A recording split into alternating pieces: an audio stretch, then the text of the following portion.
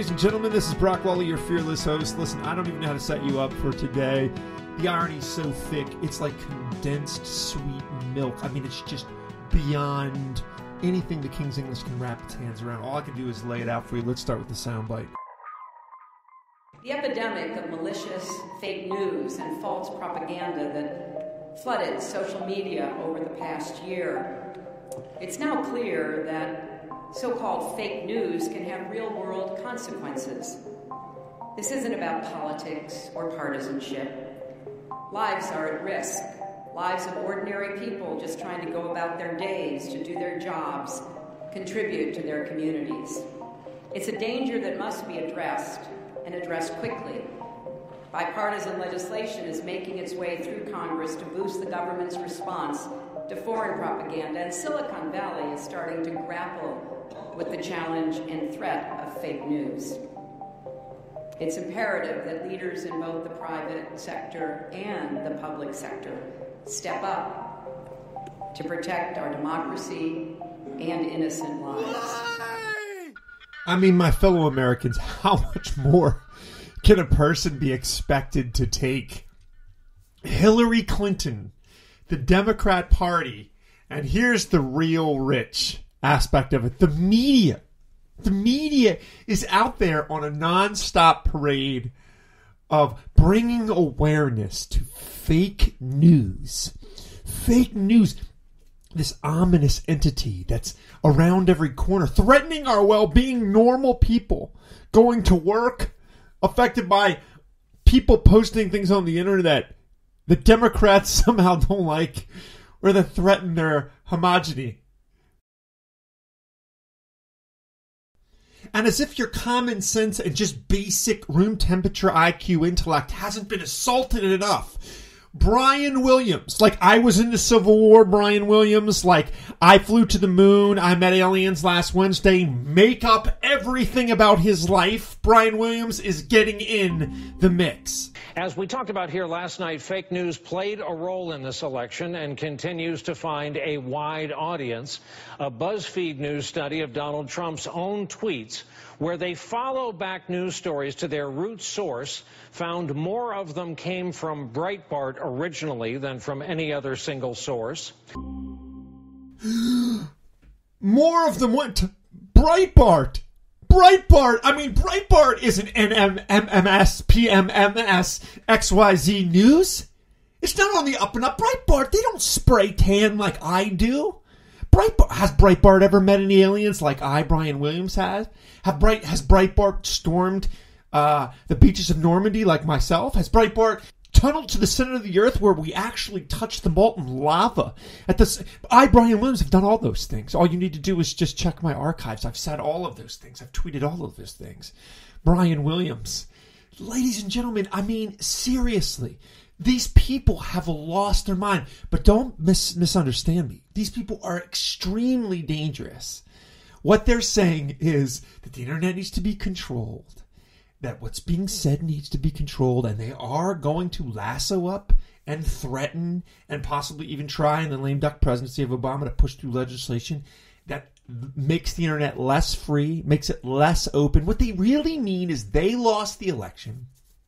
There must be influencers. There must be disseminators of information that have not turned out and cattle shooted through the statist organism that is the media. Let's talk about real fake news here for a minute. Let's just graze a stone across the vast sea that is left-wing statist media fake news. Let's just journey through the ghost of Christmas past, Christmas media leftist past, if you will. Let's just start with Secretary Clinton, jailbird, and not-so-chief Rodham. Let's just start with her. Do you remember when she blamed Russia? Blamed Russia for a host of things, but blamed Russia for meddling with the election. Zero proof, zero evidence. Went out there, just started spouting it off, said blamed Russia about corrupting our elections. Again, zero proof. Do you remember this not even yesterday's news, the recount scam that her and Jill Stein and, of course, the left have just perpetrated on the American people, undermining the election. And this is coming from the people that said if you do not accept the election, the whole system's going to crumble. Do you remember that? Do you remember Donna freaking Brazil giving the debate questions to Hillary Clinton? Fake news. CNN is out there talking about fake news. The entire thing is kabuki theater. Do you guys remember Hillary Clinton getting caught with Virginia governor bribing the FBI? Do you remember the Attorney General sitting down on a plane with her husband as she's being investigated by the Attorney General's office? Do you remember any of that? Do you remember these same media outfits pushing 11, 12, 15-point victory for Hillary Clinton in the polls? All of which total nonsense, total fabrication.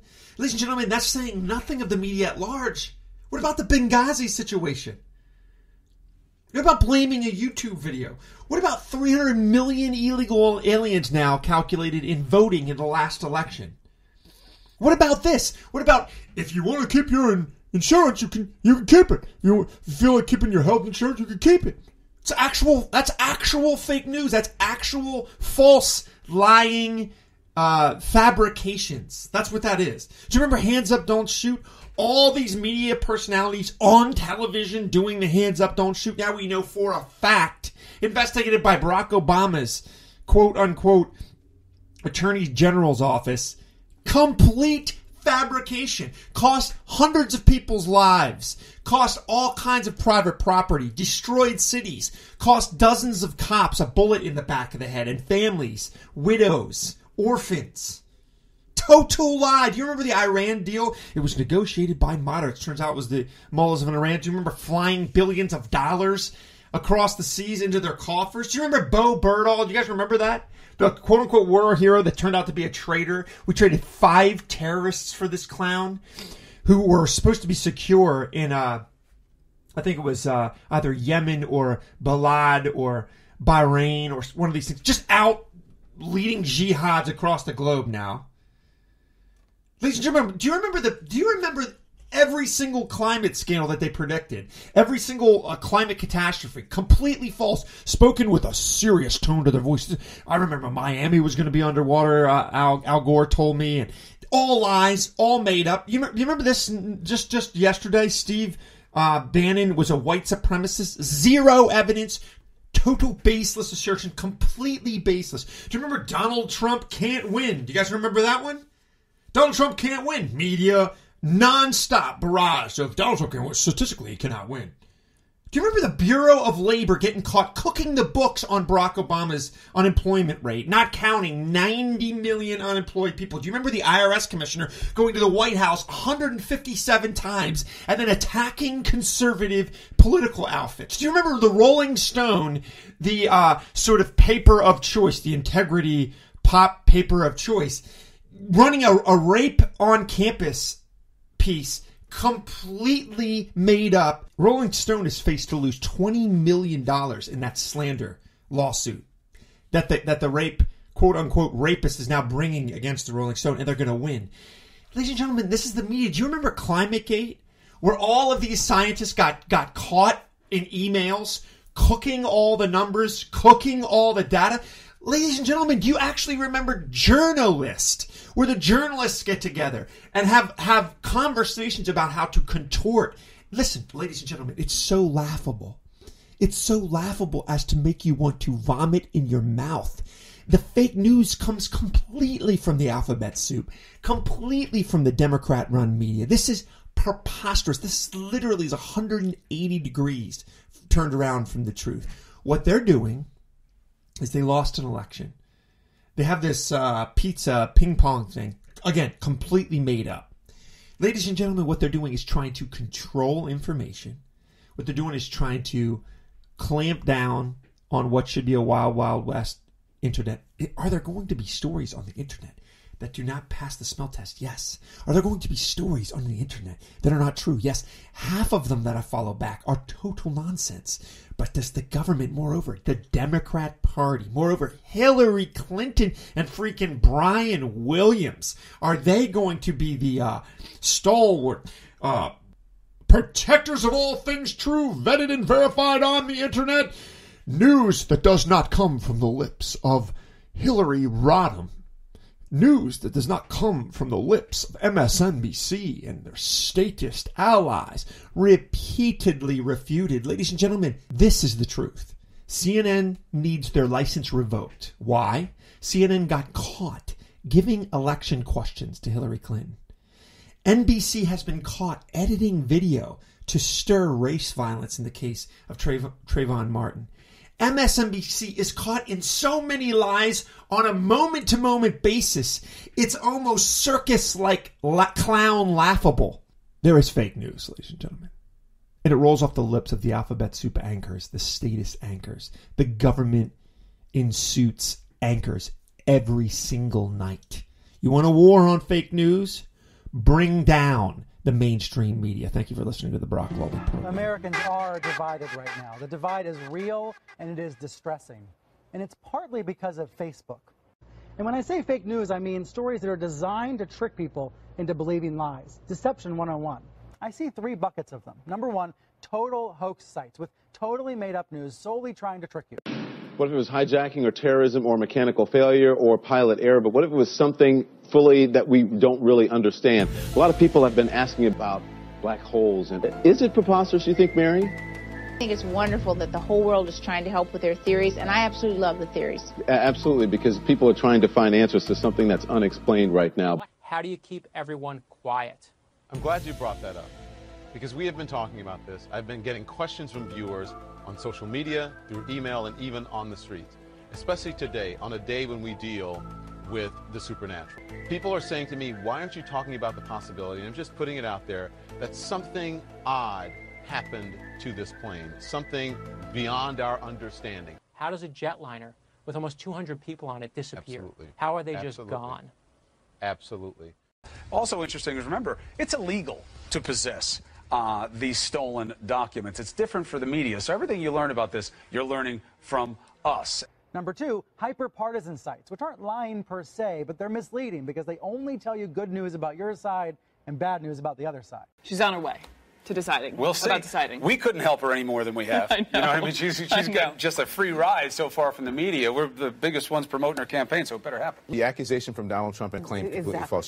She never laughed at the young lady. At her. She was So the audio tape isn't accurate? Yeah, it's a false accusation. It's a doctored audio tape, is that what we're saying? It's a false accusation in terms of what... It's not even clear that it's her on the audio tape. It's absolutely her on the audio tape. There's no equivocation about it. Well, I would tell our viewers to go... Audio emerged of Clinton talking about the case with an Arkansas journalist back in the 1980s.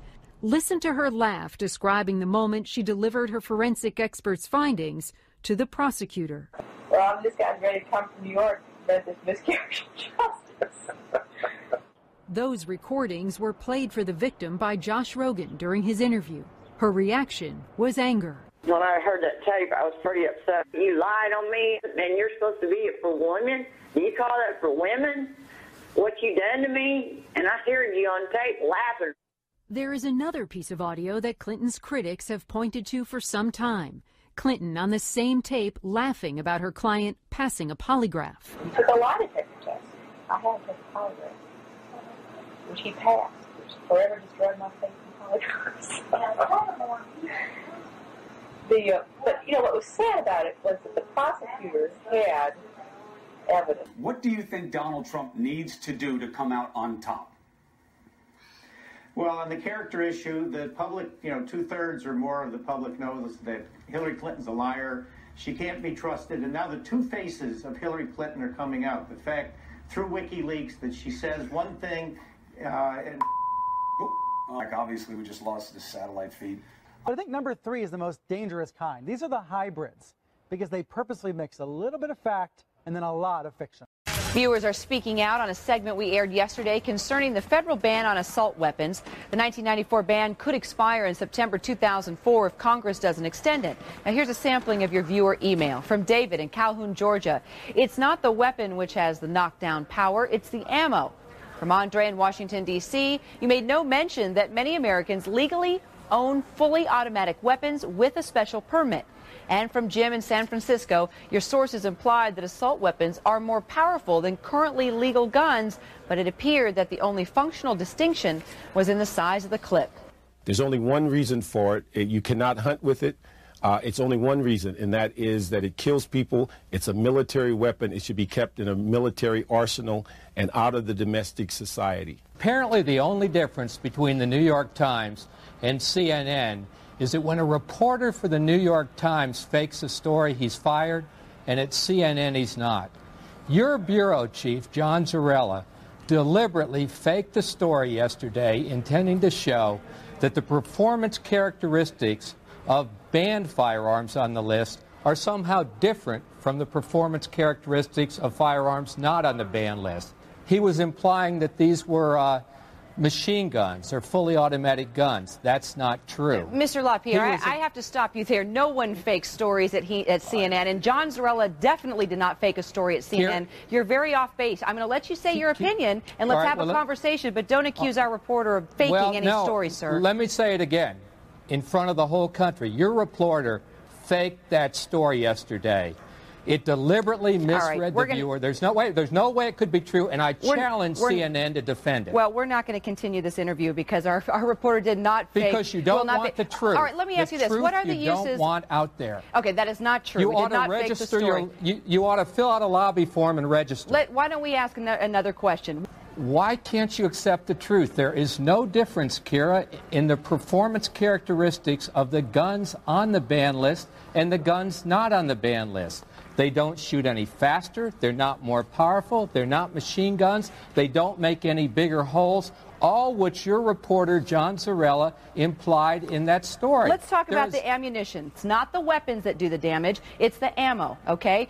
Kira, they all fire the same ammunition. Why can't you accept the truth? There is no difference in the guns on the ban list and the guns not on the ban list. Your reporter's story was deliberately misleading the viewers. Bill Clinton deliberately misrepresented the House. Truth matters. The public needs to hear the truth. And the truth is, every police officer on the street knows it. There's not a dime worth of difference between the guns on the ban list and the guns off the ban list in terms of their performance characteristics. And I challenge CNN again to defend that story to its viewers because it's not true. What do you say all day yesterday, you misled the viewers. I got calls all day yesterday from law enforcement officers going crazy over that story. You ran saying it's not true. They were dismayed that there was a law enforcement officer on there lending himself to it. The story misrepresented the facts. What we need to do to stop crime, every time you catch a criminal, 100% of the time, prosecute him. Put him in prison. We have all kinds of gun laws. Catch a violent felon with a gun, put him in jail. Catch a violent drug dealer with a gun, put him in jail 100% of the time. That's what rank-and-file cops know stops crime. But again, I challenge CNN in the headquarters to take an objective look at that story and defend it because it's simply not true. John Zarrella ought to be fired. Executive Vice President of National Rifle Association Wayne LaPierre, and we all stick by John Zarrella and how credible of a reporter he is. Boycott the media, bring down the media. Destroy the fake news mainstream media.